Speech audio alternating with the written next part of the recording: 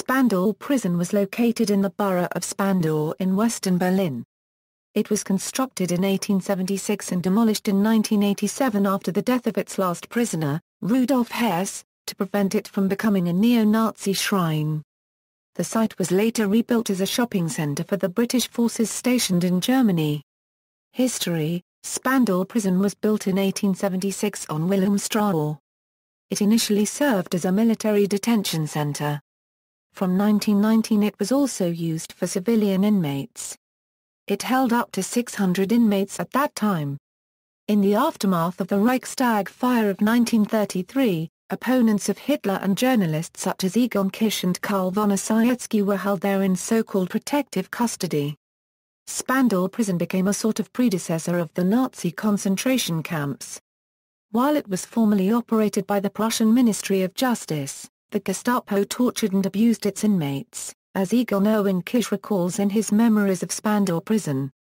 By the end of 1933 the first Nazi concentration camps had been erected.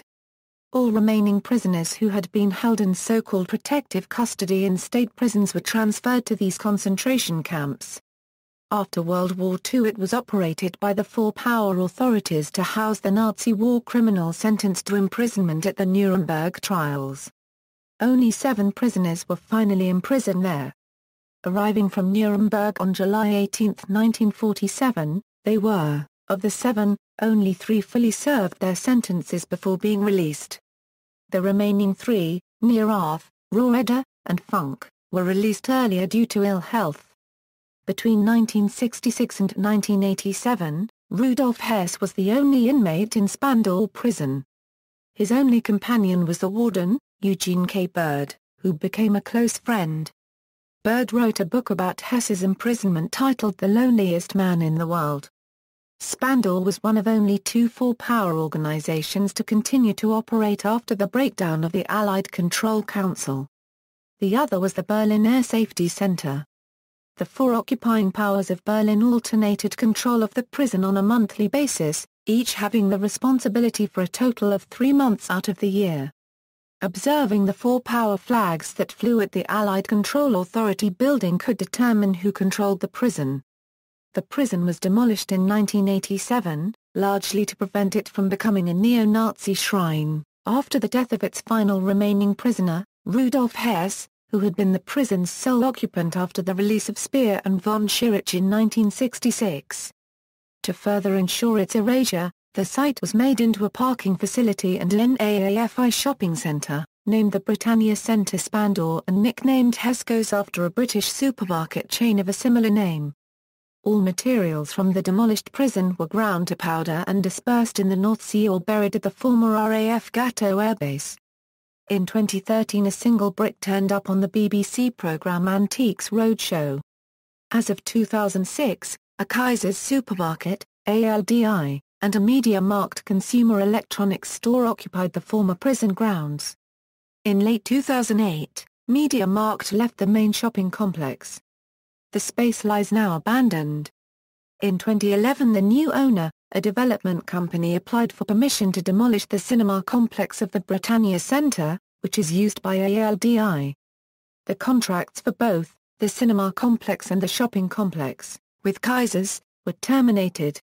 The prison, initially designed for a population in the hundreds, was an old brick building enclosed by one wall 4.5 m high, another of 9 m, a 3 m high wall topped with electrified wire, followed by a wall of barbed wire.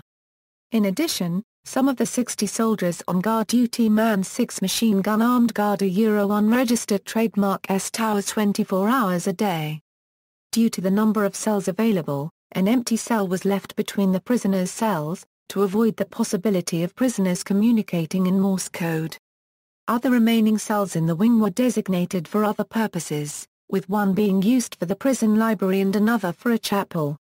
The cells were approximately 3 meters long by 2.7 meters wide and 4 meters high. Garden equals, the highlight of the prison, from the inmates' perspective, was the garden. Very spacious given the small number of prisoners using it, the garden space was initially divided into small personal plots that were used by each prisoner in various ways, usually for the growing of vegetables. Paragraph knits favored growing beans, funk tomatoes and spear daisies.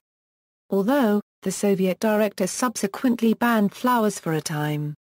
By regulation, all of the produce was to be put toward use in the prison kitchen, but prisoners and guards alike often skirted this rule and indulged in the garden's offerings.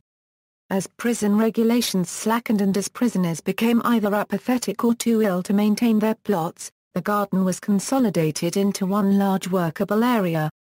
This suited the former architect Speer, who, being one of the youngest and liveliest of the inmates, later took up the task of refashioning the entire plot of land into a large complex garden, complete with paths, rock gardens and floral displays.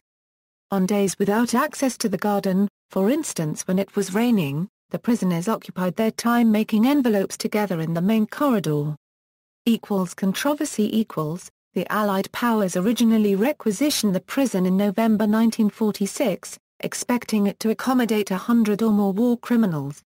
Besides the 60 or so soldiers on duty in or around the prison at any given time, there were teams of professional civilian warders from each of the 4 countries, 4 prison directors and their deputies, 4 army medical officers, cooks, translators, waiters, porters and others. This was perceived as a drastic misallocation of resources and became a serious point of contention among the prison directors, politicians from their respective countries, and especially, the West Berlin government, who were left to foot the Spandau Bill yet suffered a lack of space in their own prison system. The debate surrounding the imprisonment of the 7 war criminals in such a large space, with such a numerous and expensive complementary staff, was only heightened as time went on and prisoners were released. Acrimony reached its peak after the release of Speer and Schirach in 1966, leaving only one inmate, Hess, remaining in an otherwise underutilized prison.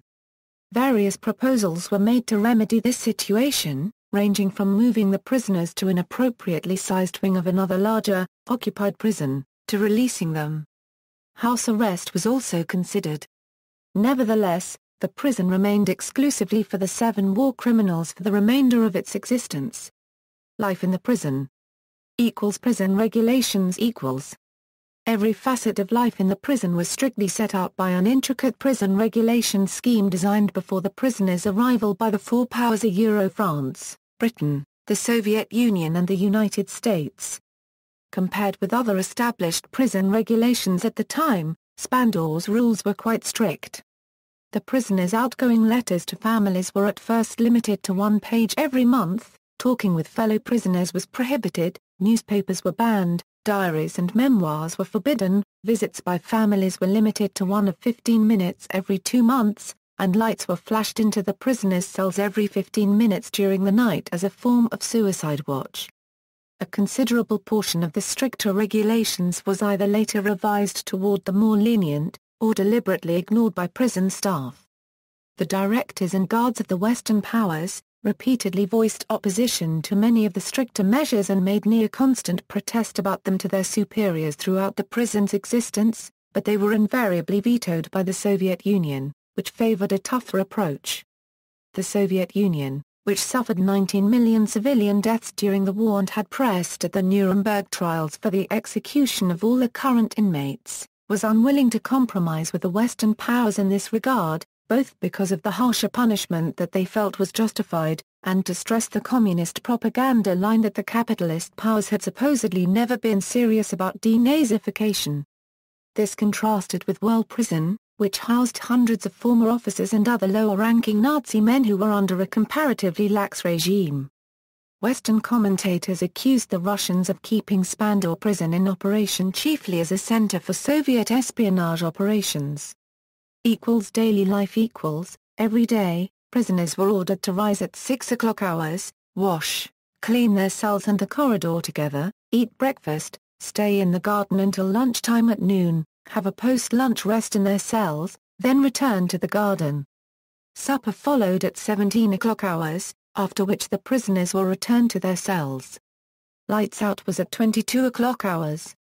Prisoners received a shave and a haircut, if necessary, every Monday, Wednesday and Friday.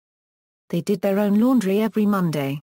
This routine, except the time allowed in the garden, changed very little throughout the years, although each of the controlling nations made their own interpretation of the prison regulations. Within a few years of their arrival at the prison, all sorts of illicit lines of communication with the outside world were opened for the inmates by sympathetic staff. These supplementary lines were free of the censorship placed on authorized communications, and were also virtually unlimited in volume, ordinarily occurring on either Sundays or Thursdays. Every piece of paper given to the prisoners was recorded and tracked. So, secret notes were most often written by other means, where the supply went officially unmonitored for the entire duration of the prison's existence. Many inmates took full advantage of this. Albert Speer, after having his official request to write his memoirs denied, finally began setting down his experiences and perspectives of his time with the Nazi regime, which was smuggled out and later released as a best-selling book, Inside the Third Reich. Paragraph Nitz wrote letters to his former deputy regarding the protection of his prestige in the outside world. When his release was near, he gave instructions to his wife on how best she could help ease his transition back into politics, which he intended, but never actually accomplished. Walther Funk managed to obtain a seemingly constant supply of cognac and other treats that he would share with other prisoners on special occasions. All prisoners feared the month during which the Soviets took command. The Russians were much stricter in their enforcement of prison regulations and offered poorer quality meals. Each nation in charge would bring its own chef. During the American, French, and British months, the prisoners were fed better than regulations called for. The Soviets, in contrast, would offer an unchanging diet of coffee, bread, soup, and potatoes. This rigidity was primarily due to the much-loathed Soviet director, who perpetually enforced these measures and whom Russian and Western guards alike feared and despised. Until this director's sudden removal in the early 1960s, the Soviet month was dreaded. Afterward, matters, including diet, were improved. The Spandau 7, the prisoners, still subject to the petty personal rivalries and battles for prestige that characterized Nazi party politics, divided themselves into groups. Albert Speer and Rudolf Hess were the loners, generally disliked by the others, the former for his admission of guilt and repudiation of Hitler at the Nuremberg trials, the latter for his antisocial personality and perceived mental instability. The two former Grand Admirals, Erich Roeder and Karl Nitz, stayed together, despite their heated mutual dislike. This situation had come about when Nitz replaced Roeder as Commander-in-Chief of the German Navy in 1943. Baldur von Schirach and Walther Funk were described as inseparable. Konstantin von Neurath was, being a former diplomat, amiable and amenable to all the others. Despite the length of time they spent with each other, remarkably little progress was made in the way of reconciliation. A notable example was Nitz's dislike of Speer being steadfastly maintained for his entire 10-year sentence, with it only coming to a head during the last few days of his imprisonment. Nitz always believed that Hitler had named him as his successor due to Speer's recommendation, which had led to Nitz being tried at Nuremberg. There is a collection of medical reports on Baldur von Schirach, Albert Speer, and Rudolf Hess during their confinement at Spandau. Albert Speer the prisoners were assigned numbers corresponding to the order in which they were first assigned cells and were, by regulation, referred to by their number only. Speer, number 5, was the most ambitious of the prisoners, dedicating himself to a rigorous physical and mental work regime, then scheduling vacations of 2 weeks in length every few months where he relieved himself from his self-imposed routine. He secretly wrote 2 books, a draft of his memoirs entitled Inside the Third Reich and a collection of diary entries, Spandau, The Secret Diaries. Speer also kept busy with architectural works, designing a Californian summer home for a guard. He would frequently go on walking tours of the world by ordering geography and travel books from the local library and walking laps in the prison garden visualizing his journey. Meticulously calculated, he traveled more than 24,000 kilometers before his release. Erich Roeder and Karl Nitz The Admiralty, as the other prisoners referred to da paragraph nits and Rohreder, were often teamed together for various tasks. Rohreder, with a liking for rigid systems and organization, designated himself as chief librarian of the prison library, with da paragraph nits as his assistant. Both men often withheld themselves from the other prisoners, with da paragraph nits claiming for his entire 10 years in prison that he was still the rightful head of the German state, and Rohreder having contempt for the insolence and lack of discipline endemic in his non-military prison mates. Despite preferring to stay together, the two of them continued their wartime feud and argued most of the time over whether Rohreder's battleships or da paragraph nits' U-boats were responsible for losing the war. After da paragraph nits' release in 1956 he wrote 2 books, one on his early life, My Ever-Changing Life, and one on his time as an admiral, 10 Years and 20 Days. Rohreder, in failing health and seemingly close to death, was released in 1955 and died in 1960.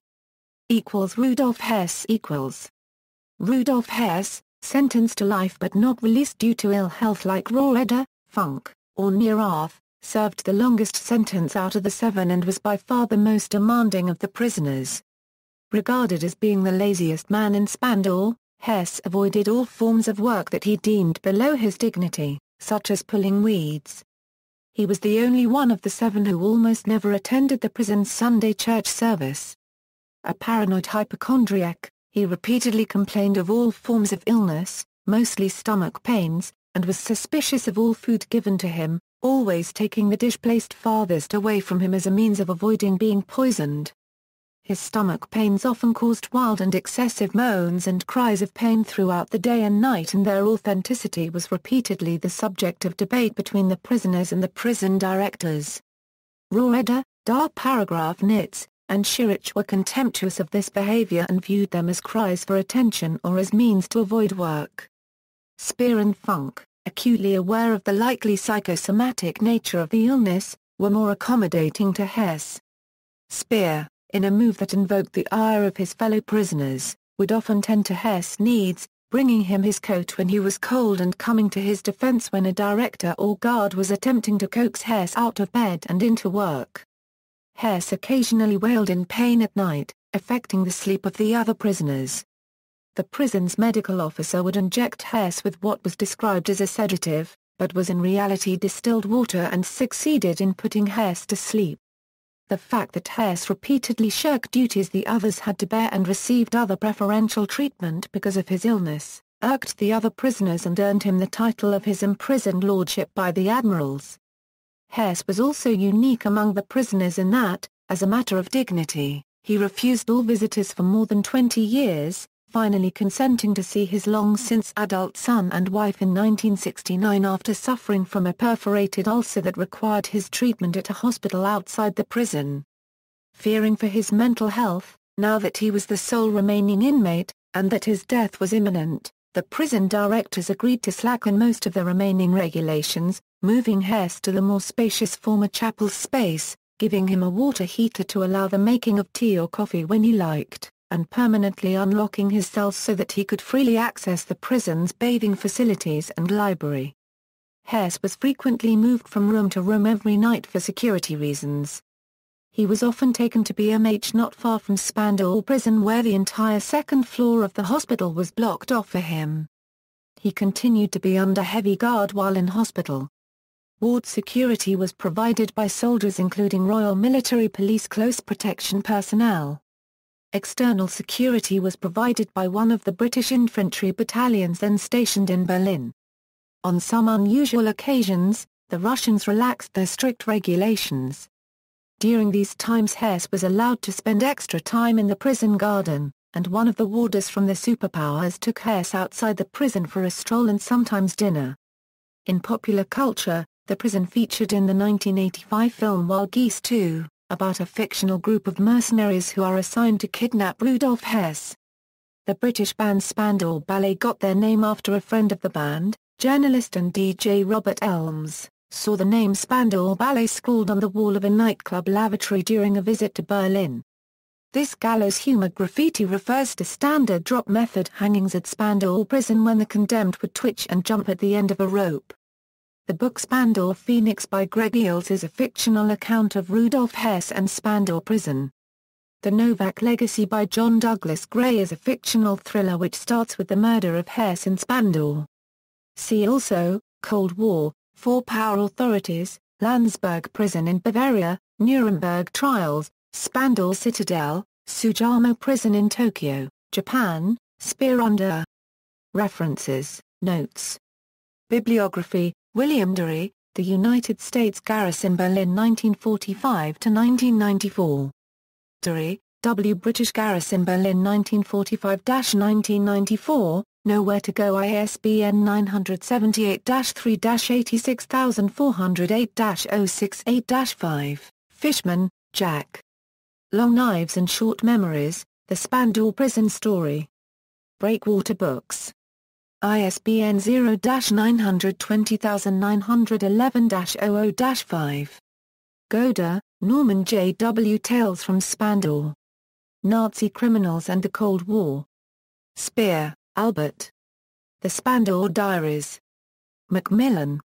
ISBN 0-671-80843-5. External links, Spandau Prison on Western Allies Berlin website, a first-hand account from a serving British officer of guarding Rudolf Hess in Spandau Prison.